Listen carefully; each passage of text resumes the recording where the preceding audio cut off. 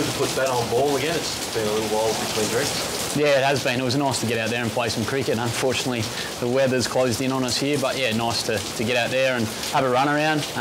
Bowlers got some overs under their belt, and yeah, we managed to have a little hit at the start there, but lost to the rain.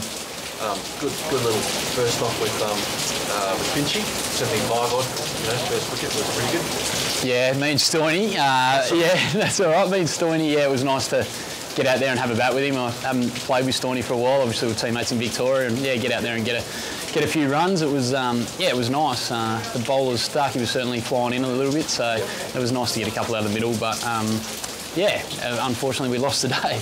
Yeah, still got a good 3 hours in though, yep. when you include warm-up and practice and things. So. Yeah, considering we probably didn't think we were going to get any cricket in today, it was nice to get out there and have a run around just to warm up with the boys, and yeah, have a run around was nice. So guys will get a little bit more training in tomorrow, and then we'll hopefully get a crack at another game on Sunday. So fingers crossed the weather holds off for us. How have you found everything on this trip so far? It's obviously very different, but you found it pretty reasonable in hand. Yeah, it's a little bit different. I suppose when you come on an international tour anyway, you're secluded to the team and the hotels and the grounds a little bit anyway. So it hasn't been a huge change. Just the protocols, obviously the biggest change. Making sure we're sticking to those, and masks and washing our hands and all that kind of stuff is the biggest difference. But actually being at the hotel and then training, it's not a huge change from when we come on an international tour anyway.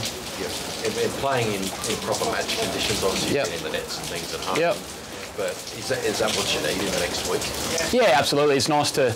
England's great to have hotels, right on the grounds, and we were able to go out there and access like an oval. Yeah, just to stand out in the middle with no nets around you is valuable, and especially the bowlers. They obviously haven't had a lot of match practice. It's all good bowling in the nets, but then to go and stand in the field is always the hardest part. So these matches are vital for us. But I'm sure if we can get a 50 over game in, which looks like we're going to, and a couple more T20s, the bowlers will have plenty of work under their belt, and we'll be raring to go by the time the first T20 comes around.